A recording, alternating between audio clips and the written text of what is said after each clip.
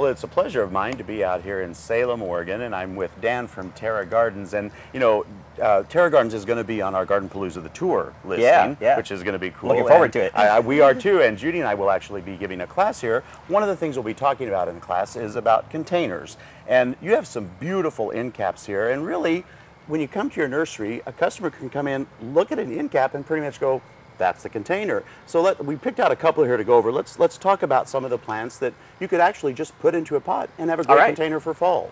Okay, probably one of my favorites actually is this Muhlenbeckia, or wire vine. It's a great plant. The thing that I like about it is it's tough.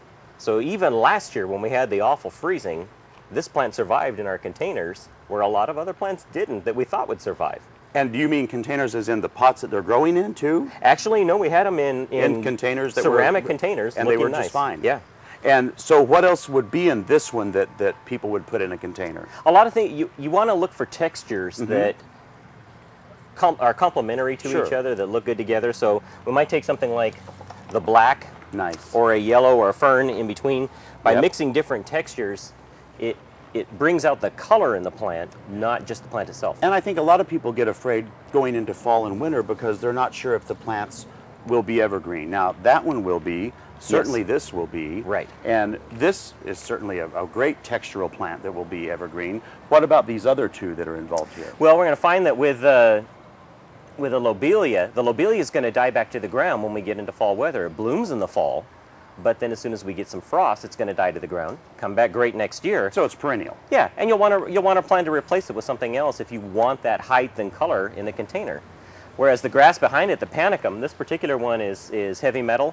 Although it does die back like a perennial, it stays with its structure. It's a tall grass, and it's going to have fall color, so it's going to turn some orange and yellow in the fall. Yeah, it has great fall color. Yeah, it really looks nice in the fall. And then the seed heads remain in place for a long time during the wintertime, so you still have that height and structure. Great, great. Well, now let's run over to another end cap and talk about some of the stuff that's there. Sounds good. Now, Dan, at this end cap, to me, I think a lot of people always think they have to have something flowering in a pot to really make it a container. There's really no substantial flowers here, and yet what a beautiful combination. Yeah, because it's just colors and textures, and really there isn't any plant that's blooming all the time in the Northwest. Yeah. If you want to pick out beautiful plants that go well together, do that. If they flower, it's a bonus. And you know, I love that in this grouping, there's really only one that's going to completely die down to the ground each year, and one that is maybe a little marginally hardy. Yeah. Let's go over them real quick.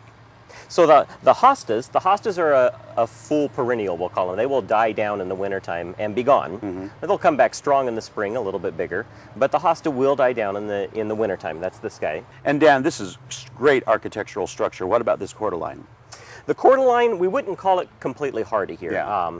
In most years, I'm going to recommend to people that you bring it in the wintertime. We have customers that have it live over. My own family, we've had them live over several times. Yeah, that always happens in gardening. But you can't rely on it living. So I would plan on it being take temporary. a chance though, because it really is stunning. Beautiful. Yeah. And I love this foliage. The Mexican orange, especially on Sundance, with a little bit of sunshine, it really turns yellow. You get it in too much shade, and it turns green in maybe a lime green, and in full shade, it's going to turn green. Yeah. But a little bit of sun, and it keeps that bright yellow color. And of course, the always beautiful heucheras. Yeah, because the foliage is year-round, and because it comes in such an array of colors, it's a really nice plant, and it's fairly easy to grow. They really are. Now, the great thing too about containers is you don't have to just put smaller perennials. You can put trees, shrubs. I mean, really, depending on the size of your container, you can put almost anything in a container. Yeah, basically, as long as there's room for the roots to grow, you can put it in a container. Even some fruit trees, which brings to mind, you have something really fun going on at the end of September, don't you? We do. We invite the Home Orchard Society to come out every year, and they do an apple and pear ID. And it's really fun because we have so many homeowners that come that they buy a house. You buy a house, yeah. Right, they buy a house, they have no idea what this tree is. It's been there for 50 years, but it produces apples. What are they? What are they good for? And this team comes out every year. They'll be here on the 25th of September all day, and they identify the apples and pears for people so that they know what they are, when they should be ripened, how to care for them, the whole And you're going to 9 have yards. apple and pear trees at that time too, That's so right, they yeah. can buy them and plant them and be ready for the next year. Yeah. Now, speaking of buying and planting, the whole month of September, you've got a pretty cool sale going on. We do, yeah. We always end up with some plants at the end of the season that we say, well, you know what? We'd rather you had these all winter rather than us, Yeah. and we put them on sale. And so the sale runs for the entire month of September, and if it's in a gallon or larger and it's alive, basically it's going to be 20 to 75% off for Wow. the entire month. So you could really find some great bargains. Yeah, some really good bargains. Well, you know, I grew up in Salem, so this is kind of a hometown stomping ground for me. But I'll tell you what, if you want to find some great plants, wonderful staff, give you a lot of good ideas, and help in making your garden the dream that you want it to be, come on out to Terra Gardens. Thanks so much, Dan. Thank you.